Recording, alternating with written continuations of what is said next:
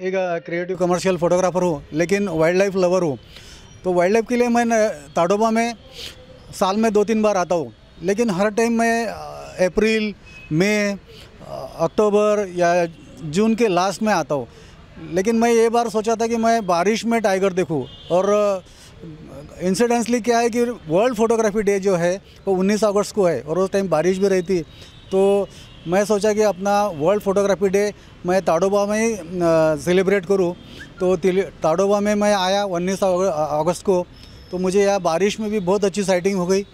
मधु नाम की जो टाइग्रेस है वो कम से कम एक आधी घंटा हेड ऑन मेरे सफारी की तरफ चलते आई और मुझे बहुत अच्छा साइटिंग हुआ।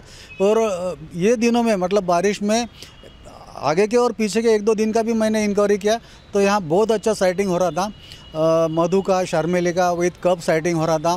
तो बारिश होने के बाद में भी आगरझरी जोन चालू रहता। मैंने सफारी भी आगरझरी जोन का लिया था, तो आगरझरी जोन में बहुत अच्छा साइटिंग हो रहा था। तो बारिश में भी आप यहाँ टाइगर साइटिंग के लिए आ सकते हैं।